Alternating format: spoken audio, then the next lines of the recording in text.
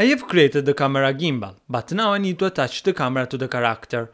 I could just put the gimbal as child of the character, but since in Wonder the character can crouch, I need to smoothly transition the camera from top to bottom. This transition is done by the camera follow mechanism.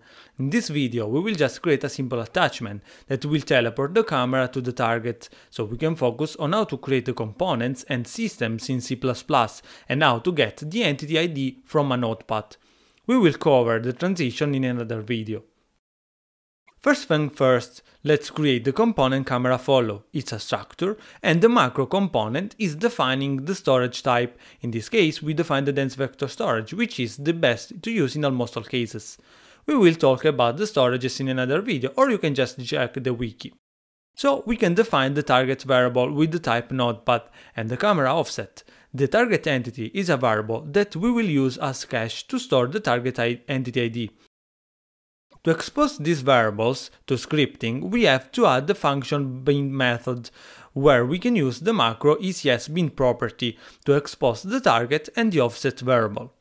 To register this component, we can use the module register function, which is called at startup, so we can use the function register component to just make it available. Now the component is ready to be used, so we can launch the editor, open the gimbal scene and add it. The reason why we leave the target variable empty and the gimbal scene outside the character scene is because Wonder is a multiplayer game. For each player I'll spawn a character, but on client I need that only one camera exists, so it's necessary that the two scenes are decoupled. The spawner is taking care to spawn the camera and assign the local character as target. Now we have the component assigned and the camera spawner, so we can add the system that performs the actual job. So go back to C++. We can add the function process camera follow. We can define the data we want to fetch as function argument, so here we have the word that is taken immutably. We use it to fetch the entity ID from the target notepad. We have also two queries. The first one is used to process the camera follow components and the transform. We need to mutate the camera follow because we store the target entity ID we fetch from the world. We need to mutate the transform to attach the entity to the target location. The second query is used to fetch the target location. We take it immutable. No need to change it. We can now code the system. We begin by iterating the camera follow, and the first operation we do is to fetch the target entity ID.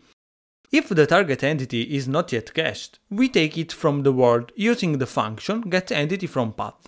Once we have the target entity ID, we have to check if target entity has a transform. If not, we just skip it.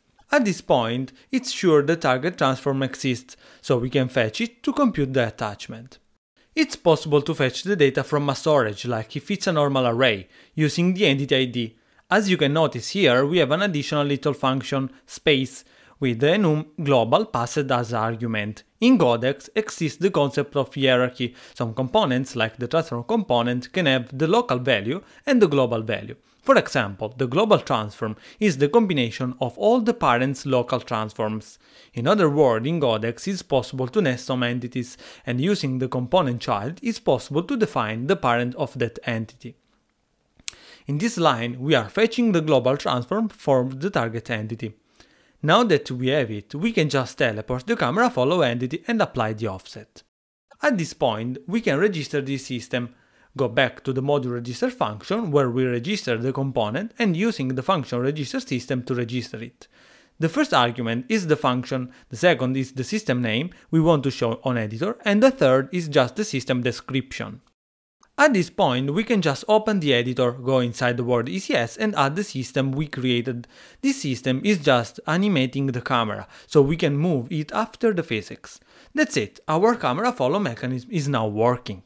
In this video, we saw how to create a component and a system in C++ and how to fetch the entity ID from a notepad. With ECS, there are also other ways to identify a specific entity, like using the tag components. These are components without any data, used to just identify the entities. However, there are cases where you want to just point an entity created in editor. In these cases, you can just use the path as shown. That's all, see you in the next video, bye!